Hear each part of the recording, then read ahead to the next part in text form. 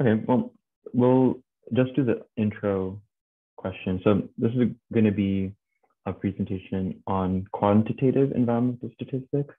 And so there's qualitative and quantitative data. Qualitative is um, things like often survey information, interviews, photos can be qualitative, and quantitative is more like numbers, numerical, like it's often stored in spreadsheets. And there's a lot of interplay between the two. Like quantitative can become qualitative, qualitative can become quantitative. Like that binary isn't really real and it's only sometimes useful. And in our lab, we use both, and I'm always trying to understand the pros and cons of each in order and like integrate them to like maximize the utility and communication of the data and like minimize how like confusing or how limiting different types of data can be. And so yeah, but I just wanted to like, give that and say that this presentation is going to be mostly focused on quantitative data and some general ways to analyze it. But I wanted to do a quick poll and ask everybody. I put it in the chat. And I wanted to ask everybody, how do you feel about statistics? I'm just going to pull up the thing. Or how does statistics make you feel? So if you click on the link in the chat, you should be able to get to this kind of screen and then click the smiley, put like a tag on the smiley faces. And I think you can put multiple tags. If you feel like neutral and really happy, you can like click both those circles.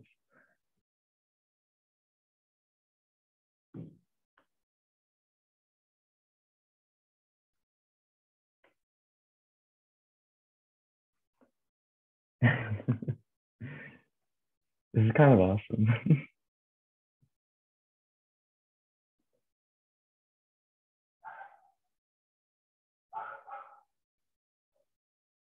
Oh, you know what's interesting? We're kind of making a bell curve or a normal curve where most people are in the middle and then like the values like taper off towards the ends.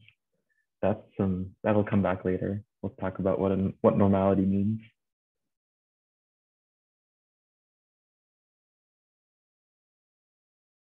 Does anyone want to like give like a couple sentences about like why they put a tag on any of the faces that they did?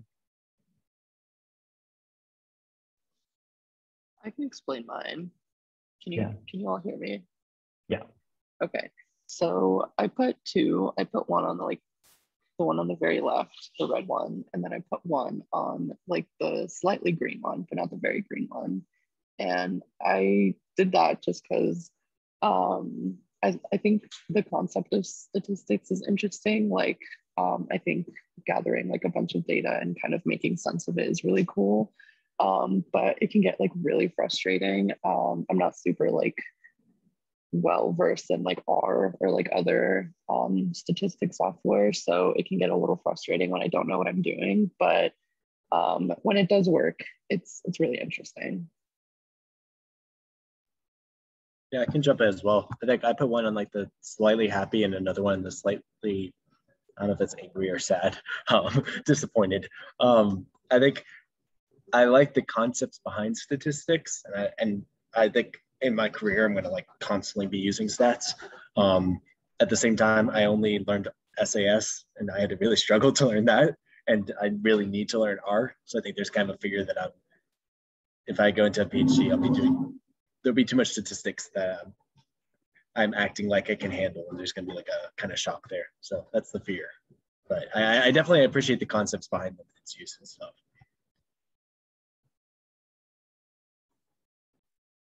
Yeah, does someone want to give like one final reflection? I really resonate with everything everyone's saying so far.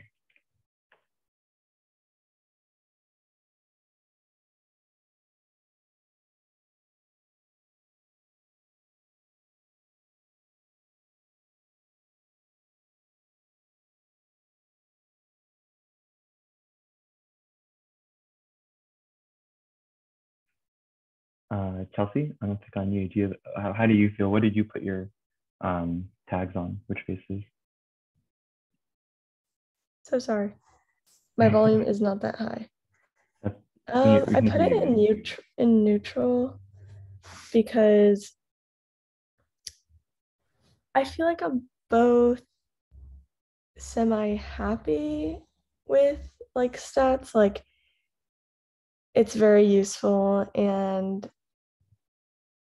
I think like the concept is I guess like applicable and helpful, but it's also frustrating, and like when I don't know which like analysis to do, it's really hard to find information on the internet about it, and like I don't always remember everything from my stats class, so that's I think what makes it difficult sometimes. Yeah, thank you for sharing. Um so I'm hearing like threads on like, okay, well, it's important in theory, like concepts and ways to like analyze and manage data are useful, but it's like the how is really frustrating, and all of the software and like additional information you have to know like on top of your actual like study site or whatever it is just like a lot, and information is also kind of constantly changing. um, and so we'll talk about a little bit of that. And I think that some general comments to like ground like this presentation is that I'm not going to go into the depth of the calculus involved. And oftentimes like you don't need to know the calculus or the math behind any of the equations, or like how to calculate standard deviation like by hand. Sometimes it's helpful, I guess sometimes it's like helpful to learn that you can like better understand the equation, but it's like not necessary. I know plenty of professors who don't who have no idea like what the math behind running a t-test or an ANOVA is, but like they do it all the time and then we'll publish about it. So personally, like I've never really taken higher level math courses, and for stats, it's like not super necessary if you can kind of um, let yourself be okay with not knowing the calculus behind everything. And stats is kind of an art. Chelsea was kind of alluding to this, where like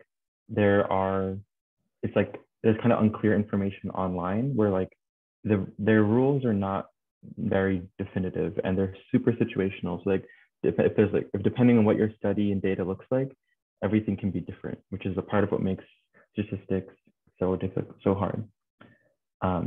And I think something to really recognize is that there's no such thing as objective science, and that oftentimes institutions and people will say that like a statistic is unbiased or like foolproof, or like it'll be like the be all end all of like what's right and what's wrong is a p-value, and that's just not true. Statistics is created by like a stolen information and is like often a settler colonial method that is like informed by systems of oppression, and then as a result statistics is biased, so there's no way it can be completely objective. Nothing is.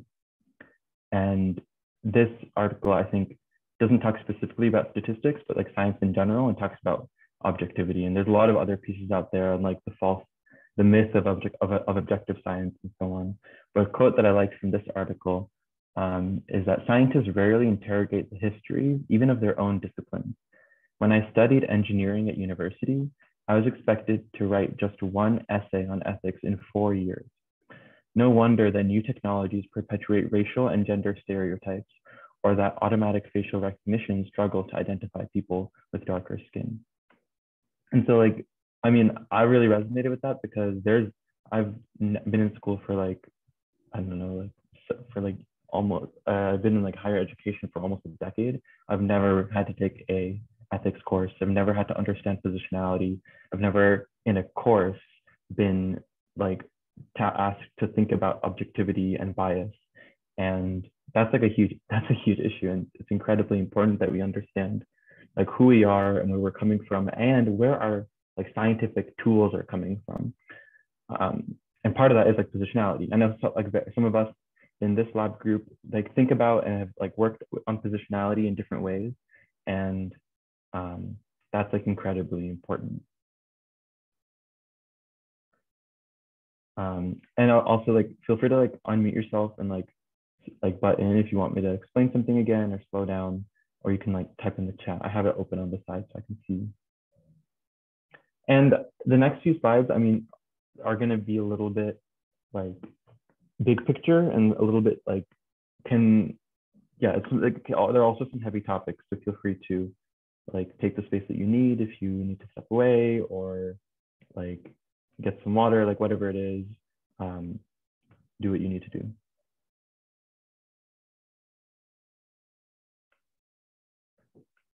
So I wanted to give some of the context around statistics and like math and science in general. Like originally it was used in very practical ways to make decisions about things like food storage, military tactics, etc. And often only those with like social capital could like be doing that work. And that's still true to this day. And this means that only like specific subsets of people with power in society are the ones doing the science. And this is going to immediately bias everything. So then the people that are creating statistical tests are not like representative of like larger populations of people. And so the tests themselves, like the math that created them, is a biased like equation. And statistics is a long history of trauma and oppression, and in the US and across the world with experimenting on marginalized groups of people. You can Google the Tuskegee syphilis experiment, forced sterilizations of Native women. You can Google anything about the eugenics movement and so on. There's like too many examples that also still go on today. And so statistics comes from a lot of the like medical and psychological like racism and quote unquote anthropology. And statistics that we use today is racist, is often used as a tool of the state, the colonial governments, and is consistently being used by those in power to dehumanize and subjugate people globally. And so it's really important to like know these things and know these histories, because when we apply them to our environmental data, like these histories are still, these legacies are still there. It's not, we can't remove the where these tools come from. And to this day, statistics and data science and big data is directly linked to data capitalism, policing, expanding colonial powers, eugenics, race science, medical apartheid, and settler colonial ways of knowing. And I'm gonna just put a bunch of these. I have all the citations here. I'm gonna put a bunch of them in the chat. They're all like really, really good resources, and specifically, this one was shared with me recently by Dr. Lydia Jennings. It's called Data Capitalism and Algorithmic Racism, and really gets into like big data and like policy structures and how data capitalism and statistics are a result of the transatlantic slave trade. A quick question. Yeah. I was curious. I was wondering if you could just clarify. So definitely, it seems like there's a lot of points where statistics could be like utilized as a tool for racism or as like a method. But I was wondering, like, how are statistics themselves racist? I'm not sure if like maybe that's like a definition semantics thing that I'm not catching on to. Yeah, I mean, I think it's like it's a tool and is created by like racist people and institutions to be used by racist people and institutions, and I think it is possible to reclaim those tools, but I don't really think I don't think that many people are doing it successfully, because I think even like what we do in our lab is trying to reclaim statistics and like employ them for environmental justice. And there's also an aspect of our work that just like that perpetuates the same all those systems. And I think like one thing that I think about is I think the Howl project brings it up like pretty clearly for me, is like in like mapping resiliencies and vulnerabilities. those are statistical methods and like mathematical methods to do that mapping and all of that. And that can be then misused, and that can be used by corporations to maybe say like, oh, these are the most vulnerable communities, let's do something here. And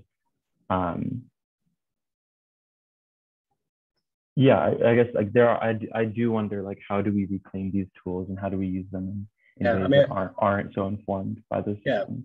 And I think I was just wondering, because I just don't want to negate the work of like historically oppressed groups that are statisticians themselves, and like that's why I just want to make sure the terminology, but that's clear, because I think there's, if like people use, if it is just a tool, even if it does have a background that comes from racist institutions, if it's a tool that's being used to combat racism or recognize racism, because I'm even thinking in public health, we use statistics all the time to identify racism and as like a tool to show it exists and to make that clear. So that's why I was curious how itself is racist if it's so often used by like a lot of different people to study racism. Yeah, I think that like where that comes in for me is like, it's used like unintentional, it's like not used intentionally to like, or like with an understanding of like the history around the tools. And because of that, then like those histories are just are perpetuated.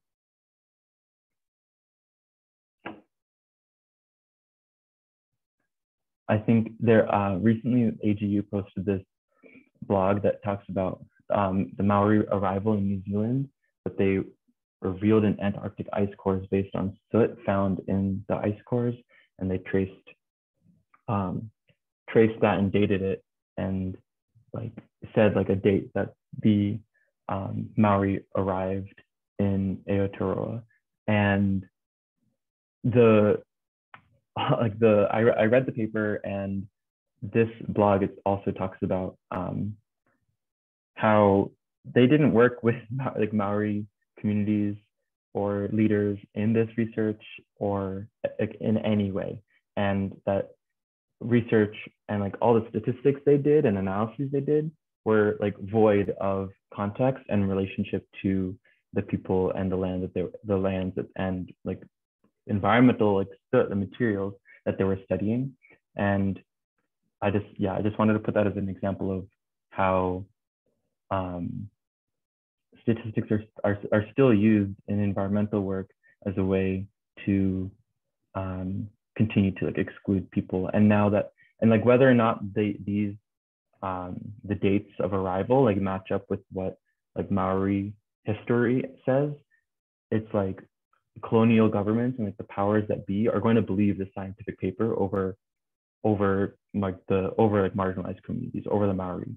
And like that, maybe these like scientists were like, oh, like these statistics are awesome, like we're gonna like use this modeling to put some concrete dates on like when people arrive.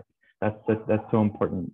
And it's also like that might directly contradict what those people say, and it's like one form of knowledge, one way of understanding dates and arrival and movement that the like colonial governments will like take above all else.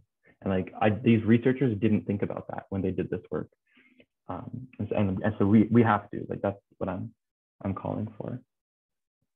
And so some frameworks that help think about these, how data and statistics are used and like what they mean, are that I'm gonna list some of them that I've been learning about recently. So there are the CARE principles for Indigenous data governance, or not sovereignty, although they're related. So they are here: collective benefit, authority to control, responsibility, and ethics.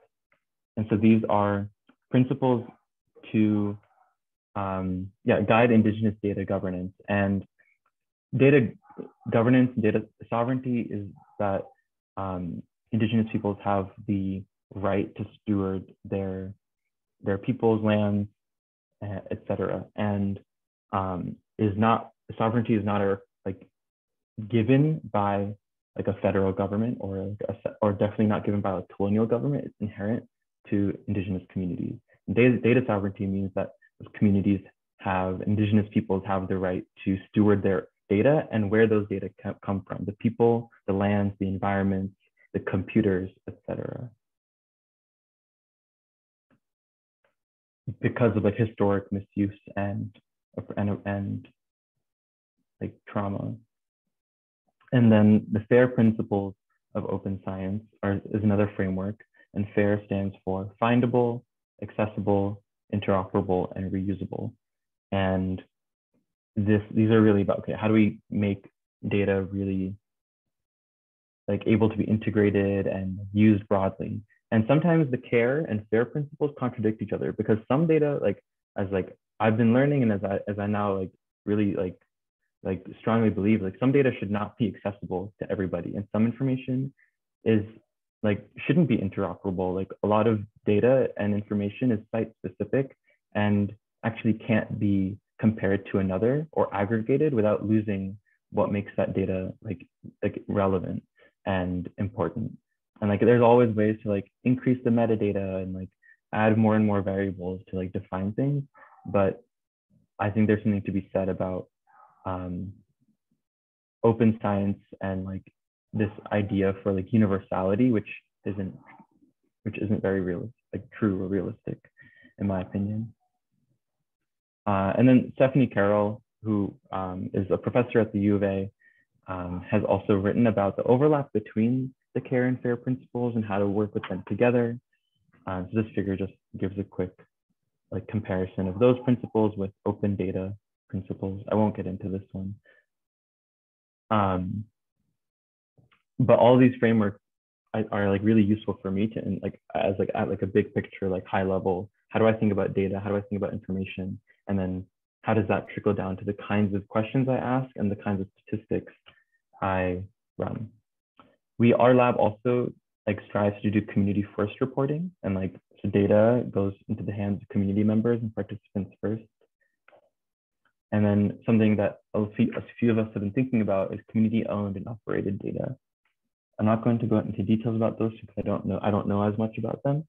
But I also want to note that institutions get in the way of doing your work well and equitably. Like it would be awesome to employ all these frameworks, but we can't because the like institutions we're a part of like don't allow it. They don't have any precedent. They don't.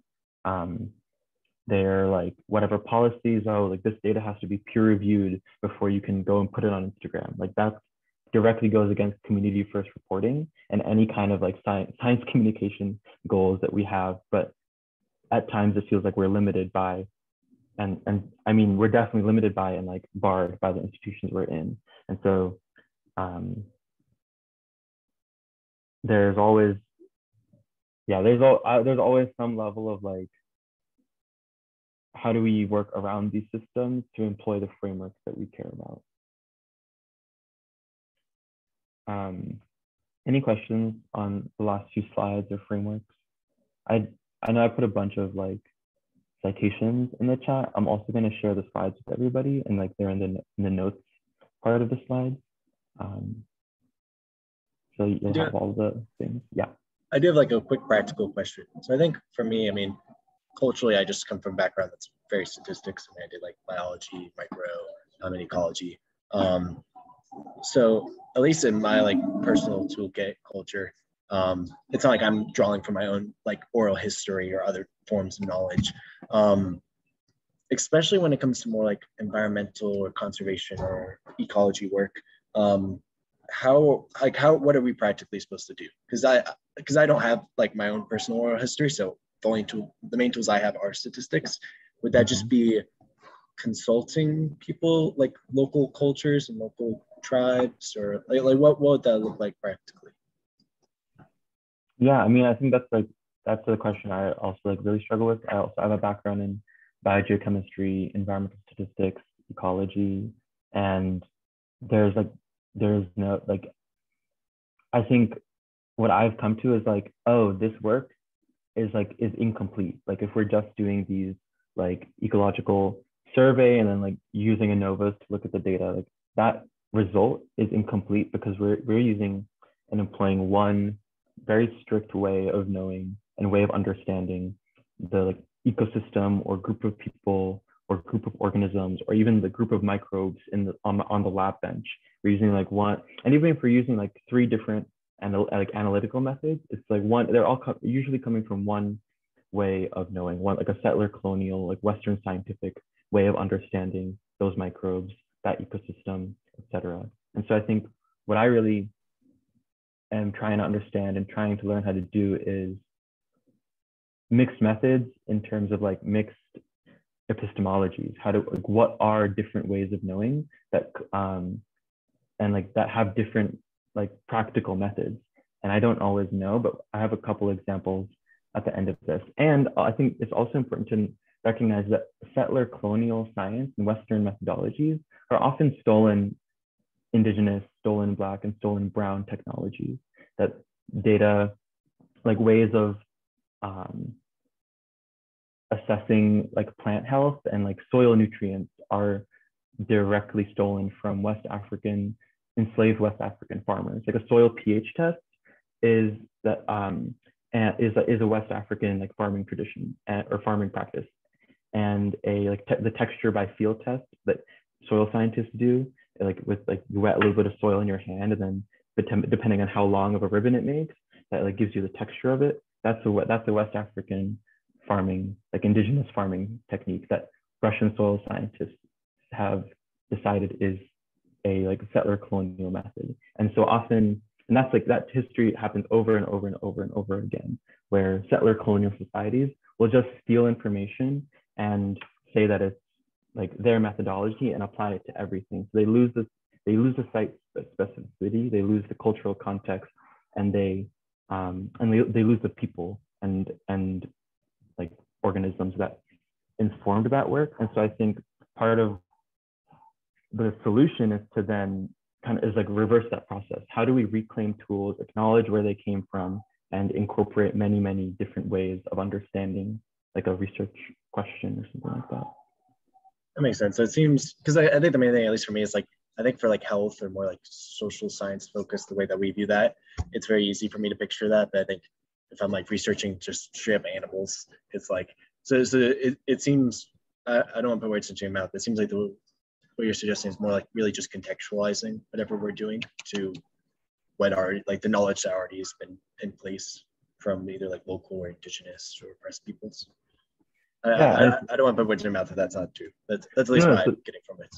Yeah, that's part of it. I mean, contextualizing for sure, but then there's also like literal like methods of understanding and being in relationship with like a group of animals that is also like a method of understanding like whatever environmental process. And like I don't necessarily know what they are, but like that is part of that. Is like there are other methods out there than like some like survey or whatever like behavioral like analysis.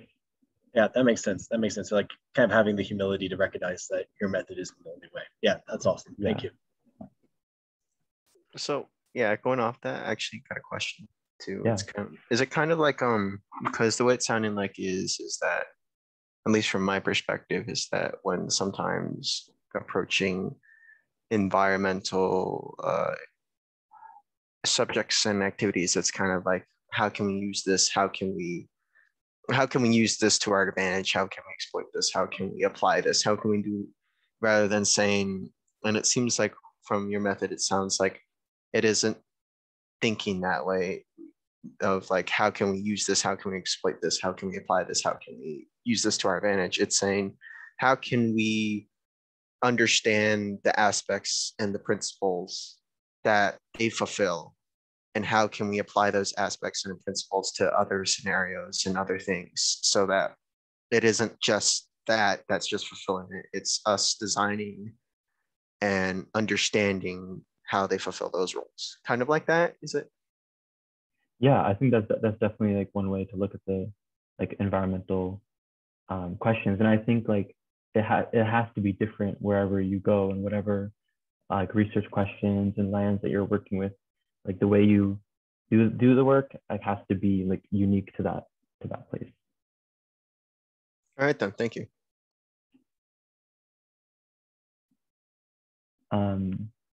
So then after like learning about all these frameworks and like understanding a lot of the like histories of oppression, I'm like, well, then what's the point? Like, what is the use of statistics? Like, am I just like perpetuating all these harms by running an ANOVA and like sidelining all these other ways of knowing that are continually marginalized in favor of like a p-value? So what's the point of like using this p-value? It feels unethical. And I don't know, like I have a bunch of questions here that I don't have the answers to. I would love if someone could just like volunteer to read out this first question, and then there'll be a few more too. Sure. Can we reclaim these technologies to abolish the systems that created them? And the next one. How do we expand our ideas of statistically significance away from only p-values? And this one. What is the point of data, and how is it used to perpetuate harm, even when there are good intentions? And last question. Actually, I want to talk about this a little bit. So what are other ways to synthesize information and present an analysis? And this is getting back to what Hayes and Jacob were talking about and asking is like, what are the other methods? I think oftentimes in environmental work, there's a hyper focus on quantitative data like and numbers, and qualitative analysis often lends itself more to other ways of knowing and like less settler colonial ways of knowing. And storytelling is a way of synthesizing information. That is an analysis that is important. Music, etc. I have a mentor at University of Vermont who was doing research on students of color's relationships to land and how that connected to their like schooling in an environmental program. All the students were studying ecology, and she was like trying to understand like how their relationship to place shifted over the course of their program and so on. And so the data collection methods she employed were photo voice. So the people in the study were taking photos of the different places they were in, the different environments they were in, and writing essays and like doing like interviews on Zoom. And so then she started much in the same way that we do analysis in our lab with interviews and like the focus group data. Sorry, dog is super annoying. Much of the way we do analysis in our lab, where we transcribe all the interviews and focus groups. We get these like transcripts of what everyone said, and then we put it through in vivo, which is a software, and code everything. Okay, this sentence is associated with this theme, and this sentence is associated with this theme and this node.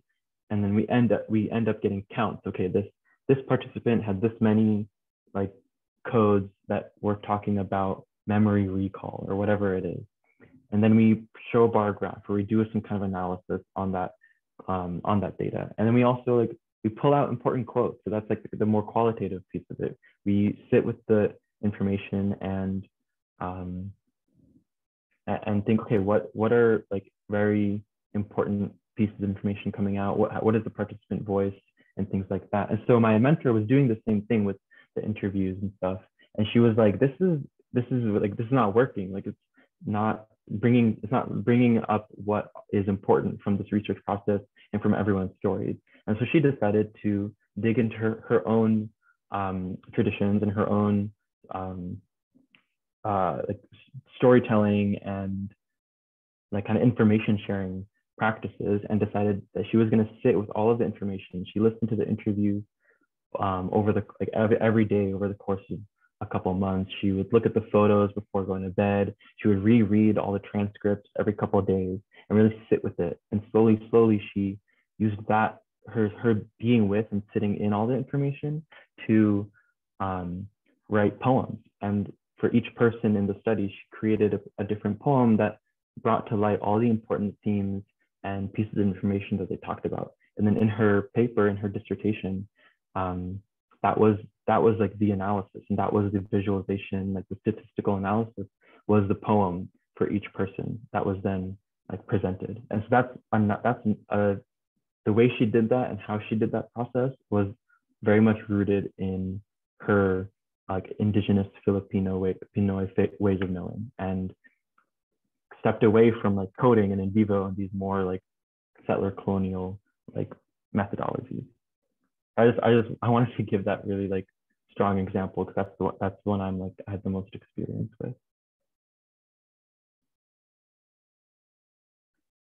And all that being said, it's still important to know how to do like the like quantitative settler colonial statistics. And so I'm going to talk about now some basics in environmental data, how to pick an analysis, and workshopping an example. And we only have 15 minutes left, so we probably don't have time to workshop an example, but we'll do that in another session. So environmental data can be really, okay, yeah, and this is definitely recorded, so you can watch the last 15 minutes later. And environmental data is like can be super complicated. We're often in the field or in working with people. We're not in the lab where we can't control every single variable, and we have really complicated experimental designs. These are just some examples. I'm not going to go into detail about what they mean, but just know that there's a lot of different ways to set up a field site. Often the terrains we're working with are really complex. This shows a map of the estate Little Princess here, which is a former sugarcane plantation on the island of St. Croix. I'm trying to plan a study here, and it's complicated because there's the sugarcane plantation here, and we are trying to look at the impacts of the transatlantic slave trade on soil structure. But like some of the soil has eroded and gone to the ocean. There's like been a lot of development around the plantation. And so the environments we work with are really complex. Sometimes we have like huge amounts of data and we're working with like real time like moments. So this shows a photo of a military training exercise, and maybe there's like an air sampler off to the side that is like getting continuous data over the course of like 10 hours. How do you even work with that kind of information? Sometimes we're working with people, and like these vegetables are coming from a participant from Project Harvest, and desert crops growing in their garden, and they want to know what are the metals in these plants. So we have really important information, really complicated information, data about environments that people are interacting with every day and sometimes even eating. These are soils from around Arizona. And we work in environmental science, has like so many different media. There's air, there's plants, there's soil, there's rainwater, there's people, and so on and so on. And so things are complicated. I'm gonna skip this, or yeah, any questions right now so far? And so because things are complicated, statistics can be useful to like make all of that make sense.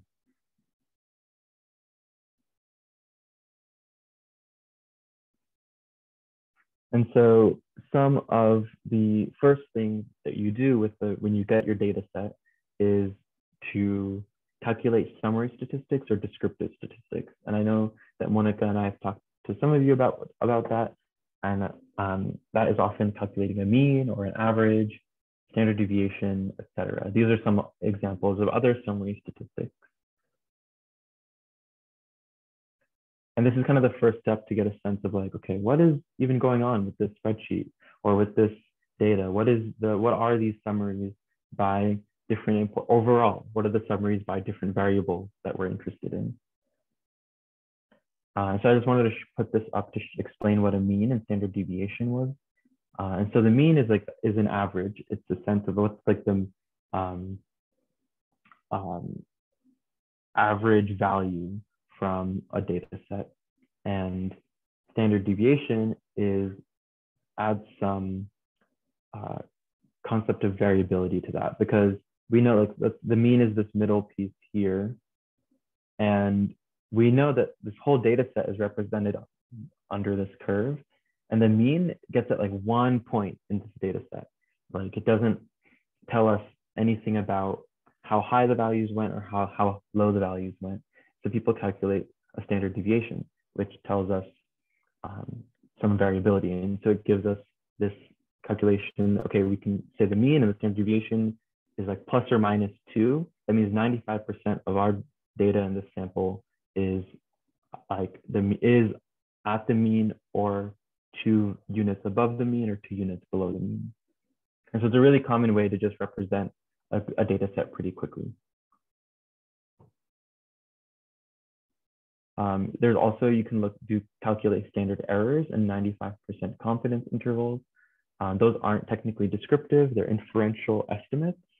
So it's more of like a statistical analysis, and you can look up exactly like what that means and how to calculate them. But sometimes different fields require standard error. Some of them like don't want standard error, but it's kind of like dependent on the field you're in and the analysis you're trying to do at the end. Visualization is also really important in statistical analysis. So often, like once you calculate some of those like summary stats, it's important to visualize them to see what they look like, see what the trends are. And we spend a lot of time on this in our lab because it's really important to visualize data for participants. And this just shows a bunch of different ways. A lot of the time I'll take my whiteboard out and just like sketch out graphs before I make them to be like, okay, what's going on here? Would this be useful? I think tables are also a form of visualization. And then this is called a box plot, which shows the median and a bunch of other statistics that are meant to represent like the range of the data, including outliers. And so what the visualization can do, it can show us, okay, maybe in Hayden, this plot shows concentrations of arsenic in rainwater while a smelter in Hayden was operating in purple, and then while it was shut down in blue. So we see there's a difference.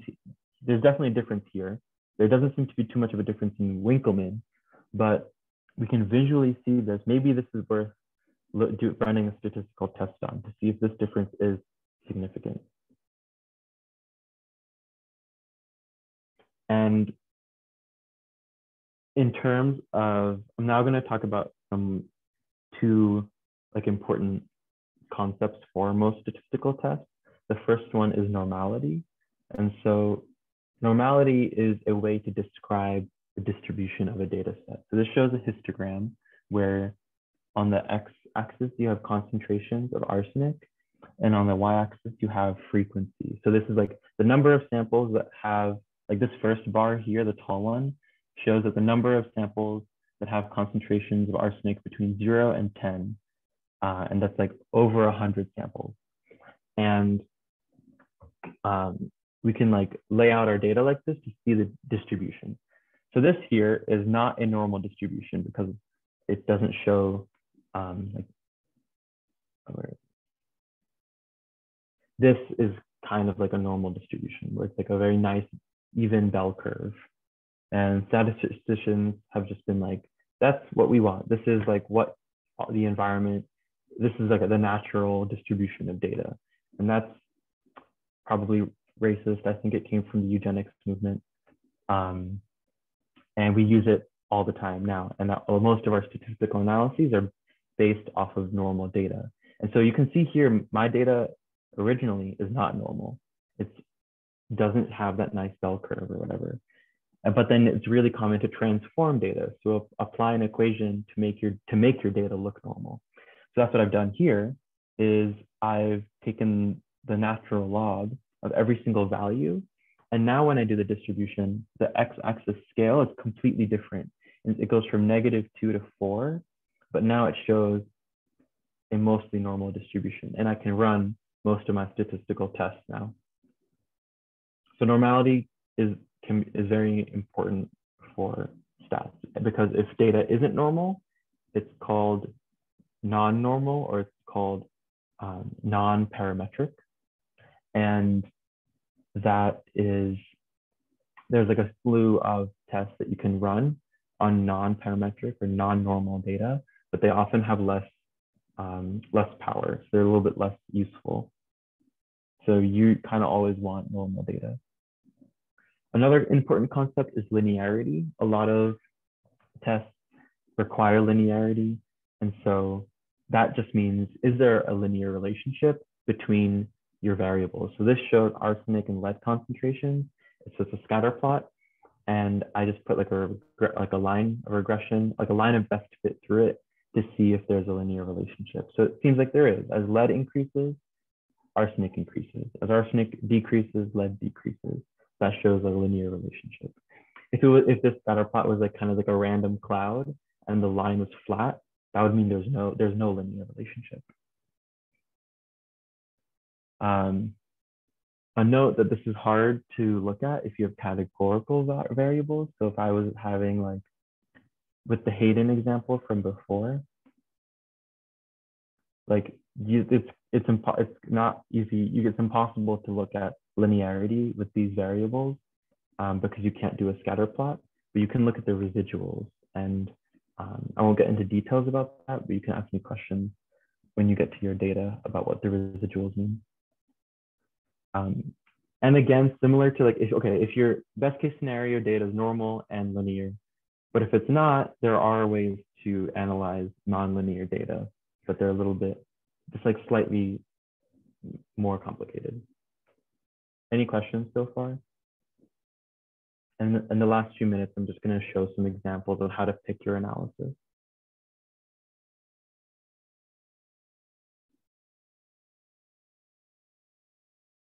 Okay. And so the first thing to think about is like, what's your goal? Like, what do you want to do with your data? Are you testing a specific hypothesis? Are you answering a community member's question? Are you trying to inform future projects? Are you trying to predict a value? Are you trying to compare your data to a federal standard? Like, what's your goal? Because then that goal is going to inform what kind of test you run. And so honestly, what I do is once I have my goal, I like write out my research questions on my whiteboard or my like lab notebook, and I like match up the question with my different data. I'm like, okay, well, I can look at, if I want to look at what are there differences in concentration further away from the smelter in Hayden? Okay, what's the data I need to answer that question? I need concentration data. So I need my arsenic and lead. I also need to know how far each home is from the smelter. And then I have those two data sets. Okay, now what kind of statistical tests do I run? I just Google like, what test should I run flowchart, statistical test flowchart. And there's so many different charts that come up. This is an example. And then I just kind of follow the path. So like, and end up, there's always a suggestion at the end of a test to run. And it's just a place to start because these are not comprehensive. They don't have every single analysis, but it's a really good place to kind of narrow down what your options are to make things a little bit less overwhelming. I like this flowchart a little bit better, so I thought we could go through it together. So on my question of like arsenic in proximity to the smelter, is my data categorical or continuous?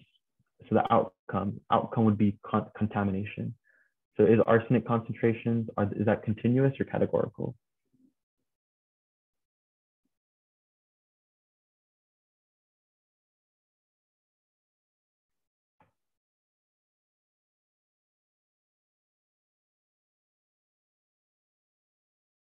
It's continuous data. So we're going to go on this side of the tree. And from before, we're looking at normality or parametric. So my data originally was non-parametric, right? It didn't have that normal bell-shaped curve, but then I transformed it. And so then my data is now normal. And so we're going to go down this parametric side of things. And then I want to look at a correlation, right? So are concentrations correlated with distance from the smelter? So then this analysis would be a Pearson's R. Another question is to look at how does concentrations in Hayden versus Winkleman differ? For that, we would be comparing the mean. And then are your samples independent or are they paired? This is kind of complicated for environmental data because most of the time environmental data is paired and like is not independent because we're in the field and there's so many variables we can't control for, but people kind of just assume that their samples are independent. And so let's say we do that, our data is independent, and now we're looking at homogeneity. Another thing that a lot of the time people just assume their data is homogeneous. I'm not going to go into what that means. And people will just run an ANOVA most times, an ANOVA or a t-test. And an ANOVA is a type of regression, and there are like tons of types of regressions. And this is what I used in my thesis. And this is just another flowchart, but I wanted to just highlight that it shows a bunch of different regressions as well.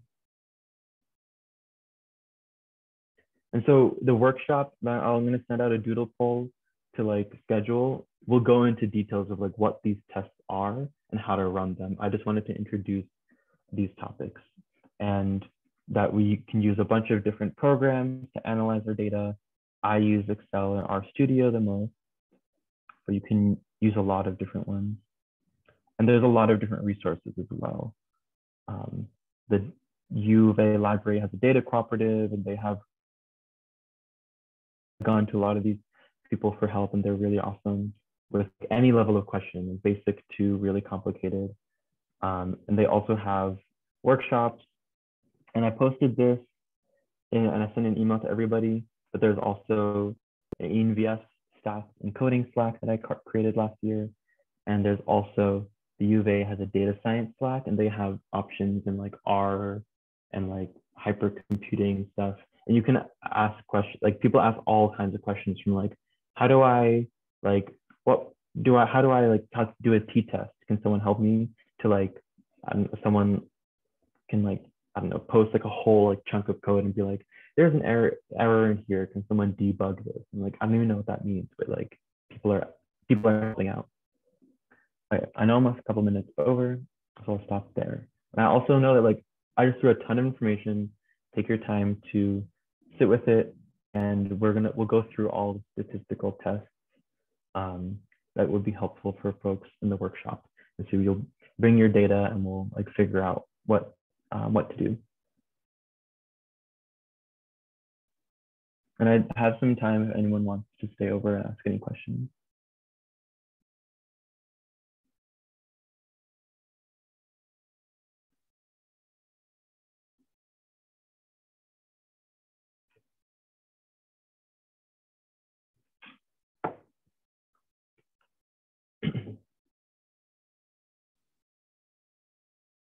Thanks, Kunal. That was awesome. Yeah, if I don't see any questions, but if anyone wants to also message Kunal afterward, and I'm really looking forward to the workshop to see the details of going into what to choose.